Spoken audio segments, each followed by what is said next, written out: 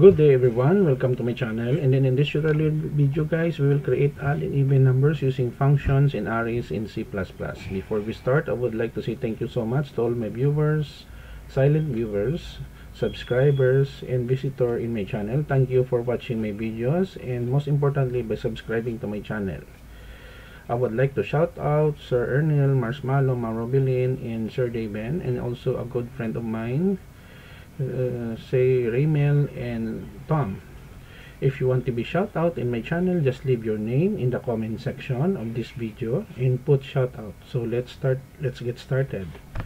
So basically guys, I'm using div C++ in writing this program. Actually, I wrote this program more than almost 12 years ago, no?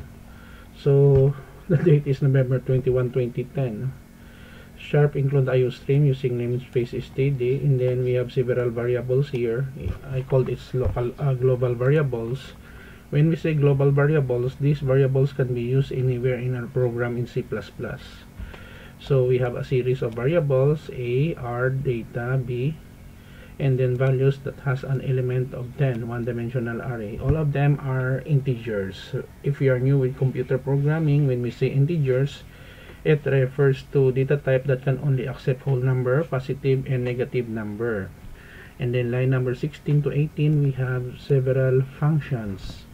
Void get data that will get input values from the user.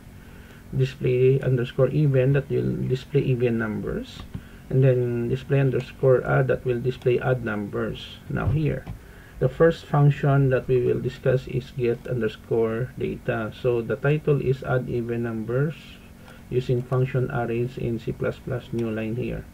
In this line of code, it will ask how many numbers. Using for loop statement, we have here b equals 1, b less than equals data, b plus plus, enter the data here, b values here, storing the values.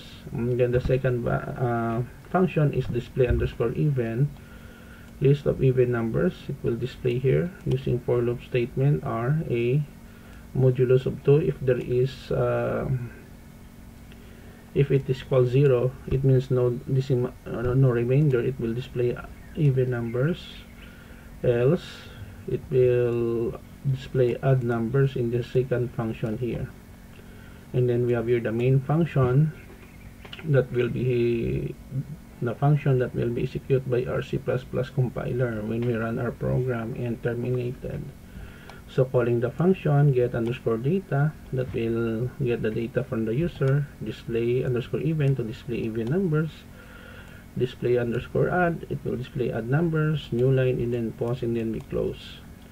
Don't worry, because I will put a link in the video description guys where you can download the complete source code for free in my two websites. So let us compile and run so that we can test our program. Add in even numbers using functions is array in C++. How many numbers? Let's say 8. Okay, we have several values here.